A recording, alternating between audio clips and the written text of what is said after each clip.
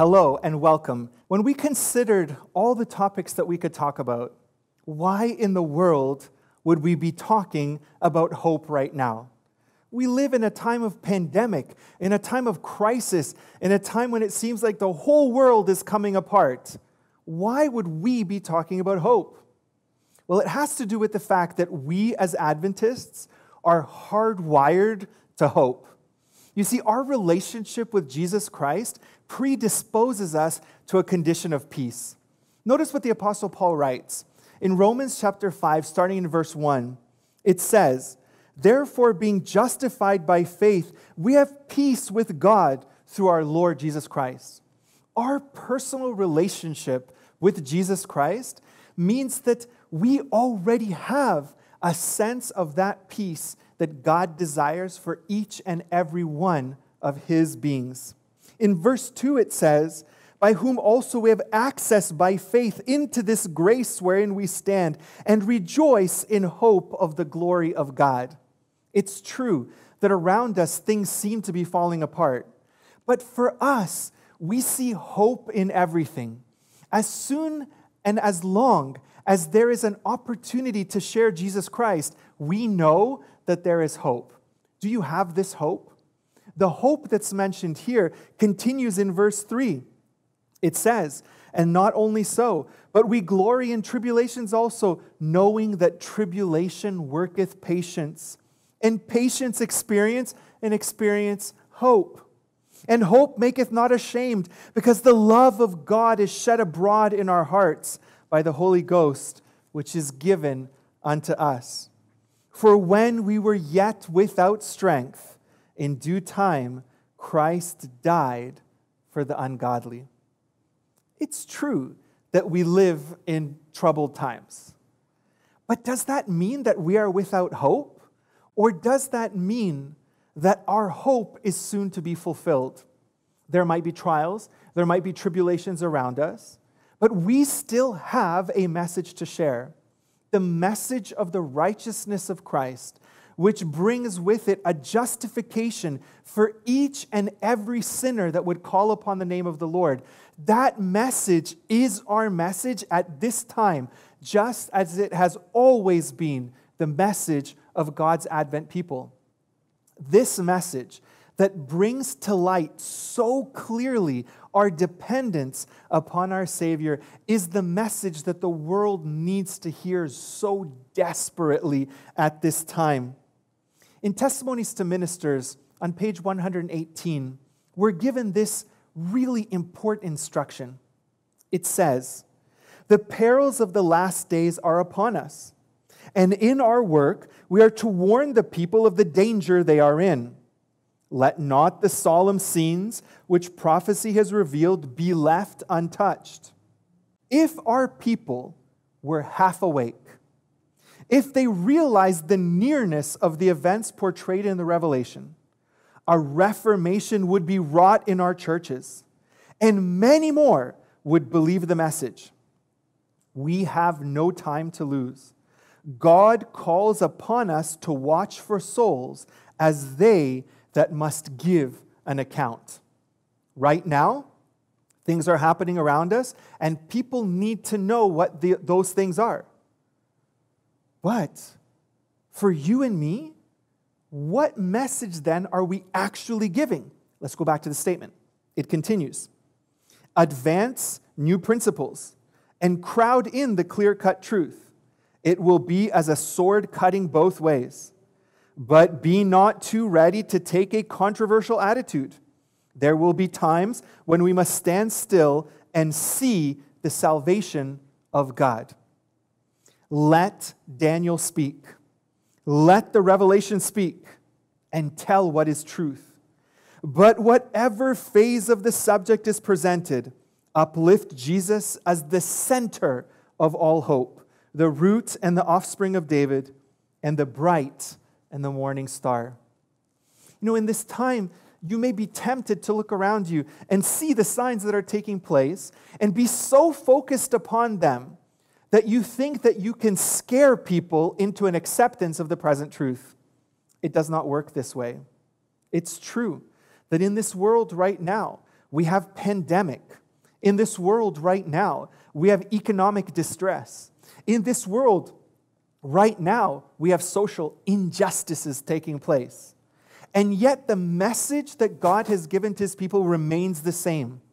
Share Jesus Christ with everyone that you meet. Share your experience of what Christ has done for you, and souls will be converted. This is a reformation that is needed among us as it is needed in the whole world. To preach Jesus Christ and him crucified is our message, our central message, our necessary message, our theme at this time. In Signs of the Times, on March 17th of 1887, a warning is given to us.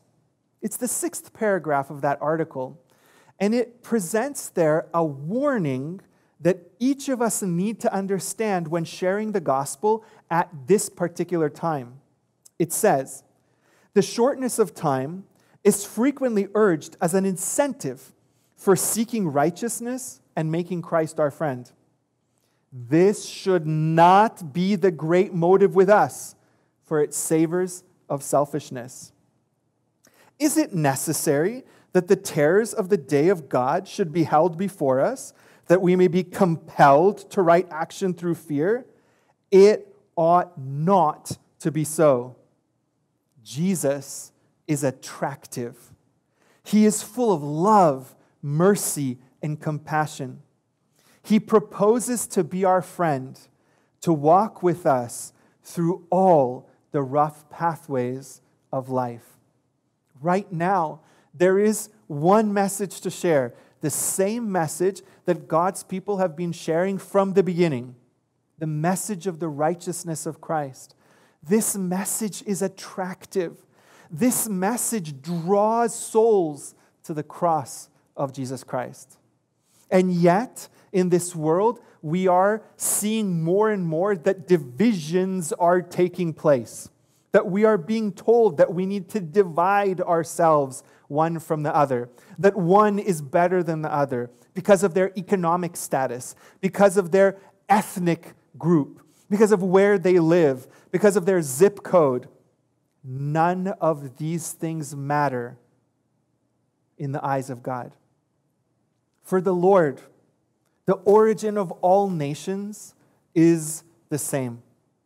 In Genesis chapter 9, verse 18 and 19, it says that the sons of Noah that went forth of the ark were Shem and Ham and Japheth, and Ham is the father of Canaan. These are the 3 sons of Noah, and of them was the whole earth overspread.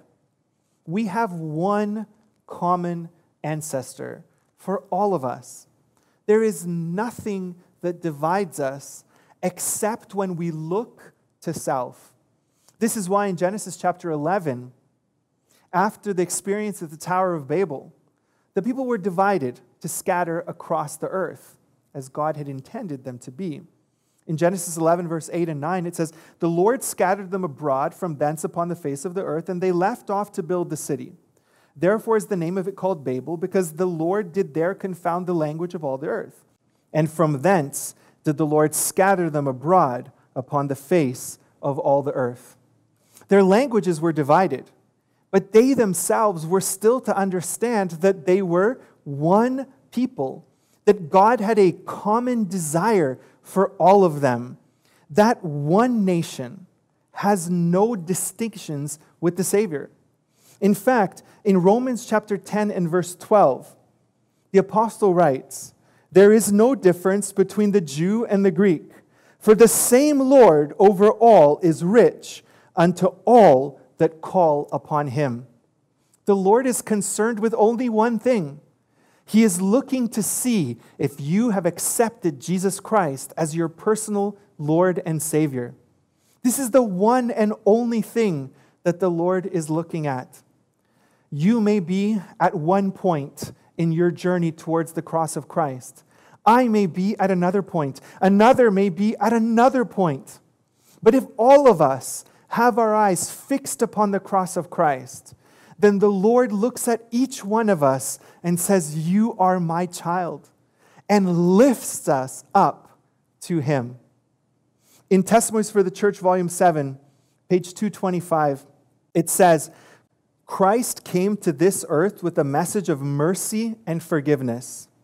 He laid the foundation for a religion by which Jew and Gentile, black and white, free and bond, are linked together in one common brotherhood, recognized as equal in the sight of God. You know, I'm speaking to you today from Sacramento, California. And when I'm preaching in the church here, or one of the other churches that we have in this area, and I look at the congregation, and I see the mix of people that are gathered there, I recognize that this group of people could only be brought together by the Lord. Under any other circumstances, we probably would never mix with each other. But I look out at the congregation, and I see people from so many different ethnic backgrounds, from different economic situations of life, different kinds of households, different ages. And I look at the congregation and recognize that only God could put together a group like this. Because the world would seek to divide us one from another. They would tell me to spend less time with people who are older than me, or younger than me, or from a different background than me, from a different family group than me. But the Lord says that I consider all of you one people. Where the world will seek to bring you apart, I will bring you together. As the statement said, whether we are black or white, free or bond, we are all linked together into that one common brotherhood. Continuing this same thought, in Review and Herald, October 17th, 1899, it says, Christ has made all one. The Bible declares that all human beings are to be respected as God's property. So then, what is the Lord looking for? If he's not looking at these distinctions, what is the Lord actually looking for? In Ephesians chapter 2, starting in verse 13, the apostle writes, Now in Christ Jesus, ye who sometimes were far off are made nigh by the blood of Christ. For he is our peace, who hath made both one, and hath broken down the middle wall of partition between us. The Lord himself has broken down the barriers that would divide us one from another, not because we're the same, but because we are on the same journey, a journey towards the cross of Christ. In Ephesians 2, verse 19, it says, Now therefore ye are no more strangers and foreigners, but fellow citizens with the saints and the household of God. While this world is tearing itself apart, the people of God have hope, a hope that is bound up in the righteousness of Jesus Christ. When we look to the cross of Christ, we all are one.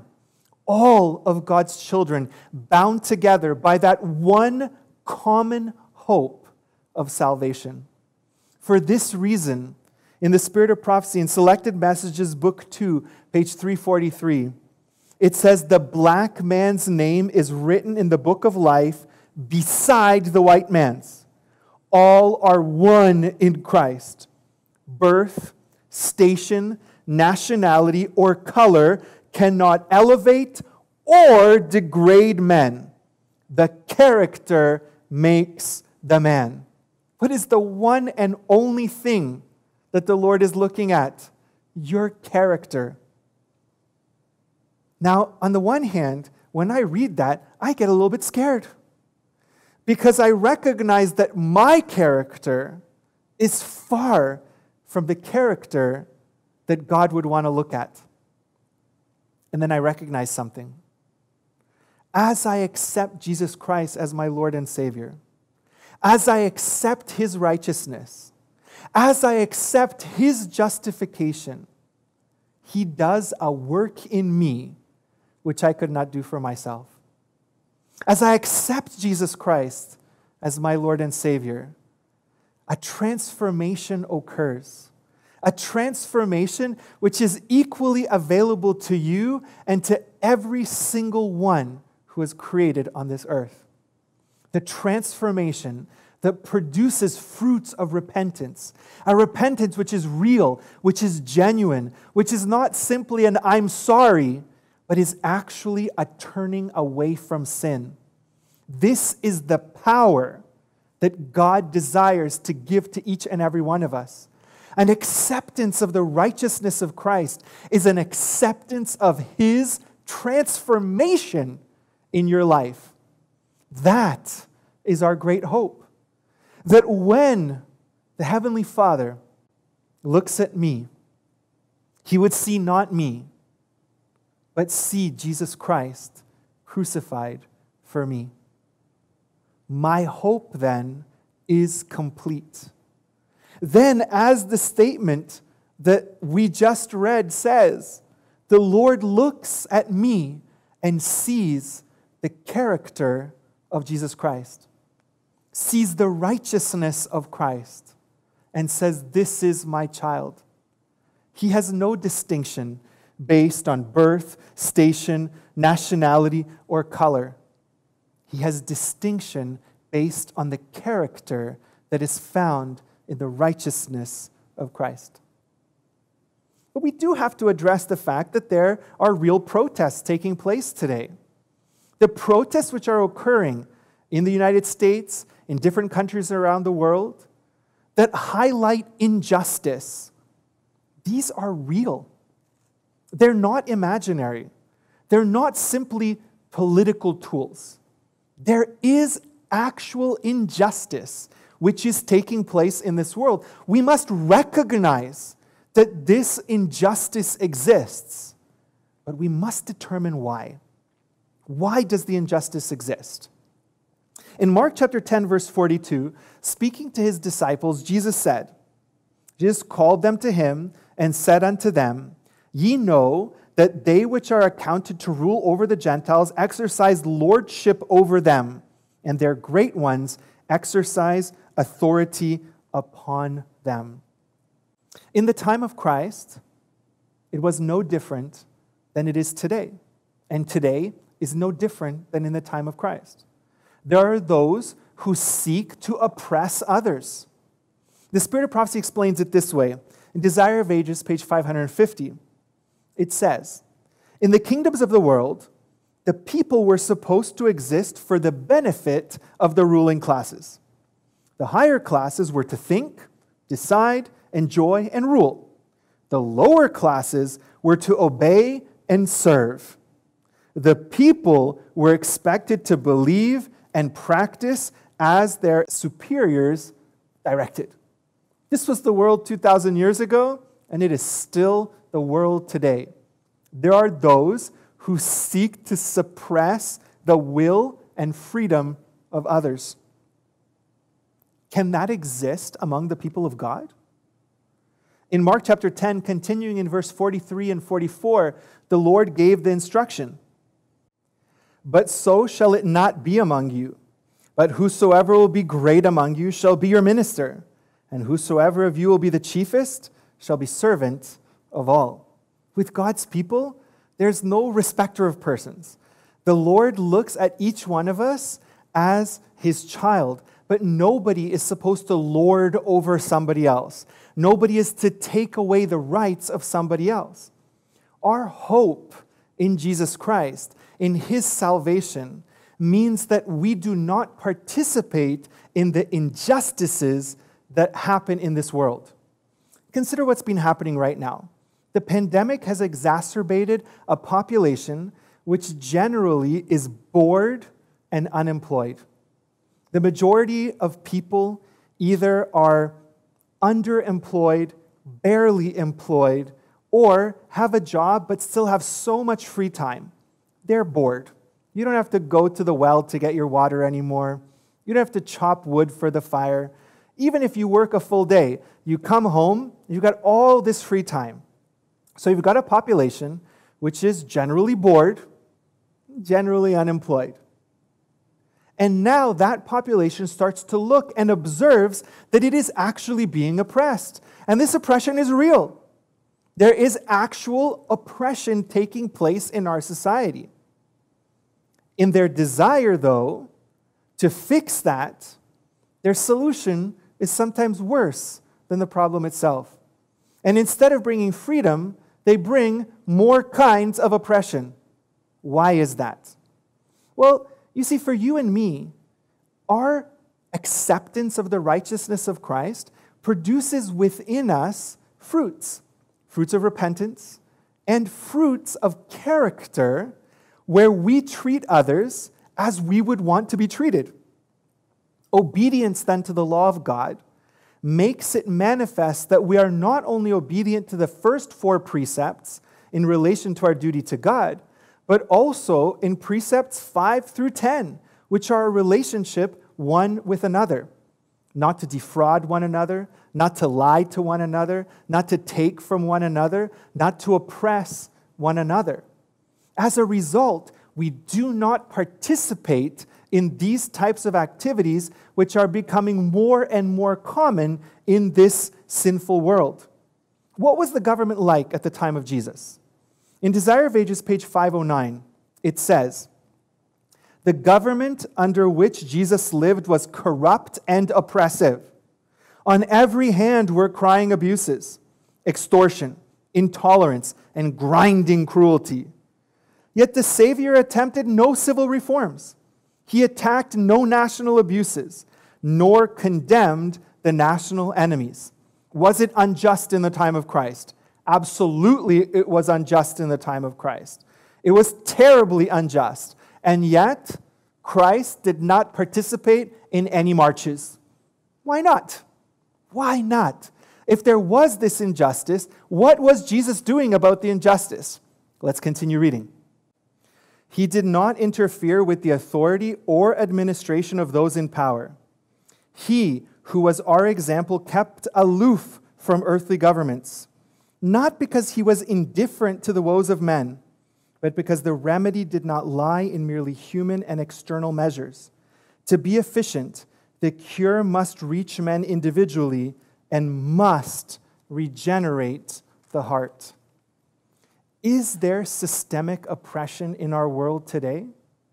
Is there systemic racism in our world today? There is.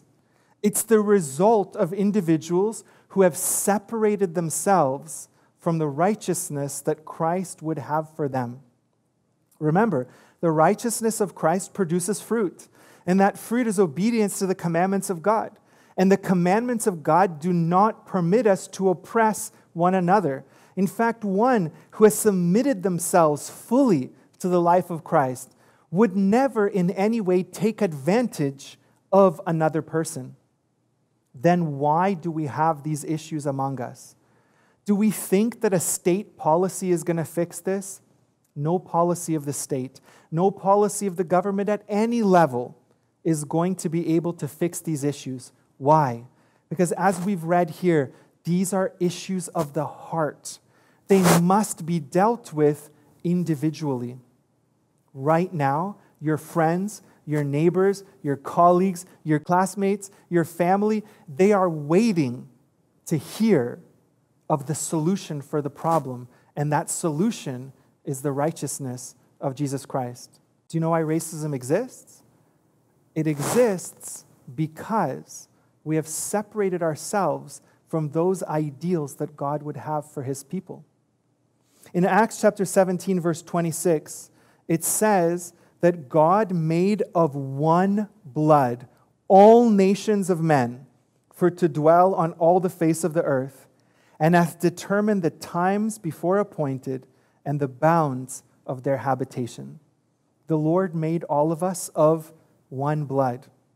I have hope that God's people will be the ones who share this message in the world today. In Acts chapter 10, verse 35 and 36, it says, "But in every nation he that feareth him and worketh righteousness is accepted with him. The word which God sent unto the children of Israel, preaching peace by Jesus Christ, he is Lord of all."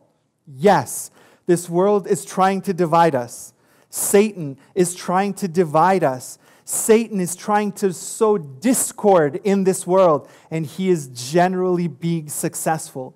But God's people recognize that Jesus Christ is Lord of all, that it doesn't matter where you are watching this from. If you are watching this from New Zealand, from Fiji, from Japan, from India, from Nigeria, from Brazil, from Mexico, from anywhere, Same Lord of all.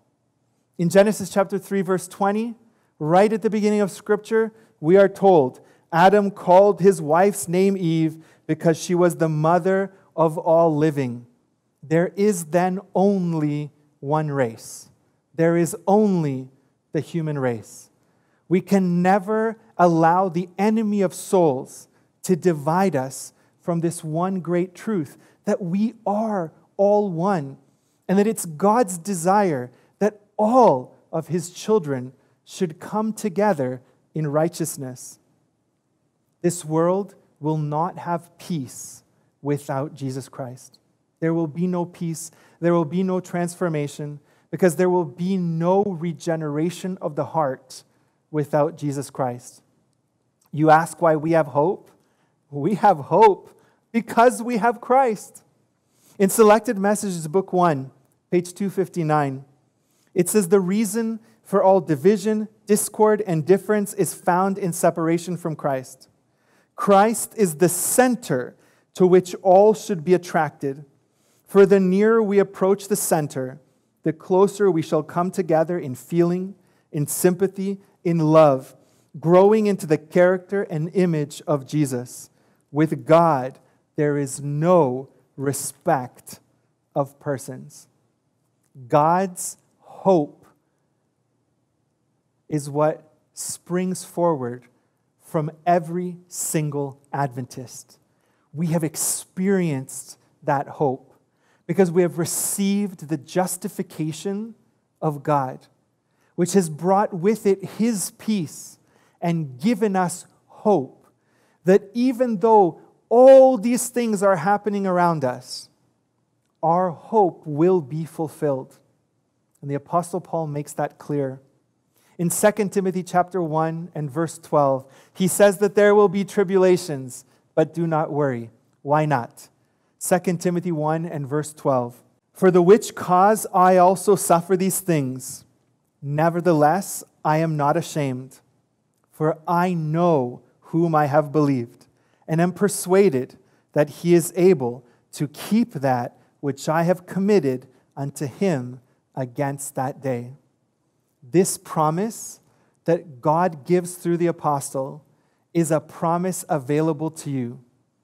This day, if you will accept the righteousness of Christ, if you will commit your ways to be his ways, then this promise is yours. He will keep you until that day. The pandemic, social crises, economic crises, none will be able to shake you from that one great truth that you have received and been a partaker of the righteousness of Jesus Christ. God has a plan for you, and that plan is full of hope.